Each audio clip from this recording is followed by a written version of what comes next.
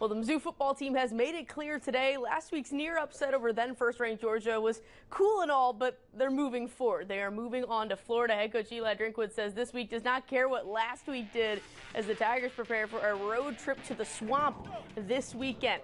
I know MU isn't looking at last week anymore, but we're going to for just a minute here. Mizzou kept the Dogs on their heels all night long, especially MU's defense. Those guys held Georgia out of the end zone until there were less than 10 minutes left in the game. Drinkwood says he's proud of how his team has run to the fight these past few weeks. You know, it's easy to look at the obstacles or say I've been doing this for so long, but it's not working. It's kind of like going on a diet. You know, I mean, just because you've done it right for 15 days and you don't get the results you want, you got to stick with it. Same thing with working out. Same thing with, you know, building a program and finding ways to win.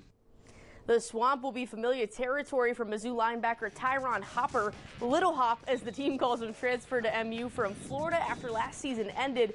The junior has been having a standout season with the Tigers so far, but now it's time to go back and see some old friends. Drinkwood says he'll have to tell Hop to control his emotions. Honestly, it's easy. It's just another game. We just trying to win SEC. Gonna be a big game, gonna be a dogfight. I know he knows a lot of those guys, and I don't think there was any bad. I don't know that there's any bad blood or any ill will towards any of them at all. So I think it'll be fun to compete against them, but we got to make sure we keep our emotions in check. Eli Drinkwood says that wide receiver Dominic Lovett is day-to-day after getting a lower leg injury against Georgia. It's 50-50 on whether he's going to play Saturday against the Gators. And same goes actually for defensive back Chris Abrams. Drain now day-to-day as well. That injury report comes out on Thursday.